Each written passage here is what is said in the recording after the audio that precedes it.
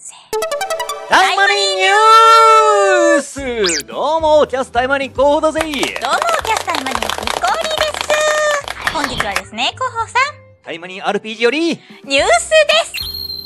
メインクエスト54章が公開予定です。イエイイエイイエイ。はい、今回の気になる内容は覚醒したリリムとミナサキにスポットを当てたストーリーとなります。イエイイエイ。いや、好きなんですよね。楽しみだ。はい、これまで通りリリムと遊びたかったミナサキだったが、今では立場の違いもあり、いつもと同じような関係性ではなくなっていた。今後の二人の関係はどうなってしまうのかという内容となっております。よりですか？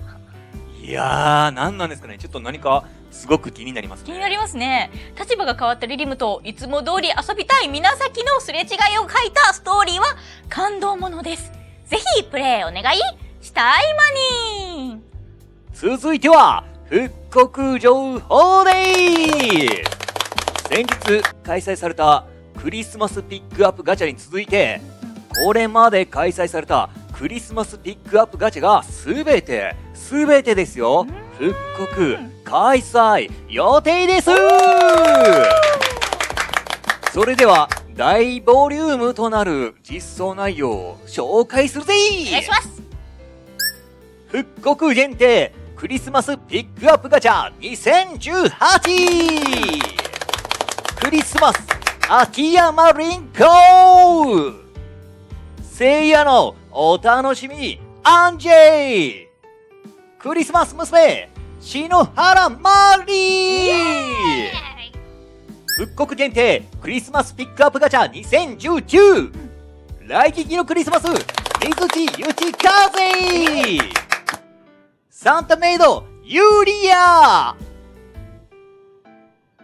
眼帯サンタアイナ・ウィンチェスター、復刻限定クリスマスピックアップガチャ2020、クリスマスアルバイター井川さくら、クリスマスアンリードボニー、大聖夜シアリー、復刻限定クリスマスピックアップガチャ2021、クリスマスユーリー、メリーチョコリマスセシリアチェロー、メリークリスマスメリー。以上4種のピックアップガチャが同時開催となりますので、現在開催されているピックアップガチャを含めると合計15体、指が足りない実装される形となりますので、ぜひぜひコンプリート目指して頑張ってください。頑張ってください。多いですね。すごい。さらに昨年実装されたクリスマスレイドイベントも復刻です。イエイ。こちらのイベント報酬では炎のクリスマス真田ホムラが入手可能なイベントとなります。クリスマスよりお酒という漢字となったホムラをぜひ入手してください。またレイドボスはサンタクロースとなっていますので、クリスマス気分を楽しめるイベントです。レイドイベントへの挑戦お願いしたいマニー。クリスマス結構盛りだくさんですね。どこもかしこもクリスマスですね。クリスマスはね、誰かがね、何かしらやるんであれなんですけど、私はね、メインクエスト54章のリリムとミナサキの何ですか、すれ違い？すれ違い？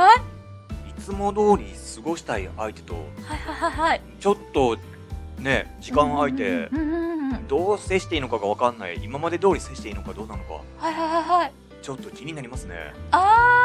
なんか今まで仲良かったこの片方がいきなりちょっと大人びちゃって、そうよ、だから小学校の頃仲良かったのに高校になって再会して、向こうには向こうの友達がいるし、でもこっちは友達いねえし、友達だよって思ってても、隣にいるやつ誰だよそんな感じよ。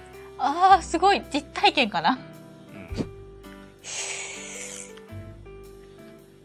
強く生きろ。以上、対魔忍ニュースでした。まあいいんじゃない？なんか楽しければさいや、ちょっと待って。これおかしい。すれ違いっていうのは、今わかった。今わかった。実体験でわかった。何ですか？広報にはそんな実体験ない。だってずっと一人だもん。あ、すれ違い。あ、どうしよう。なんか広報さんはピコリがいるじゃんっていう言葉を待ってんのかなって思ったのよ、ピコリ。すぐ出てこないから。ここで言ったら、いいように捉えられてしまうと思って、これは言っちゃいけないっていう、もう一人のピコリが止めた。ずっともだよ。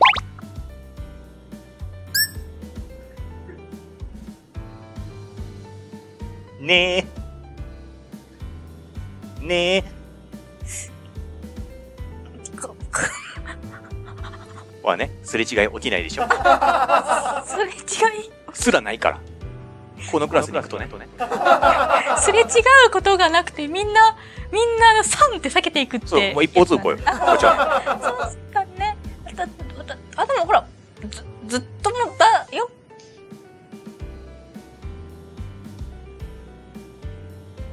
嘘をついている。目が泳いでいる。サングラス越しにもわかるぞ。終わってください。この番組はご覧のスポンサーの提供でお送りしました。タタタタイマニン、タタタタイマニン、タタタタイマニン、タタタタイマニン、タタタタイマニン。ほら、今見てもらってる方々に友達、ずっともだよ。タイマニン、タタタタイマニン、タタタタイマニン、タタタタイマニン。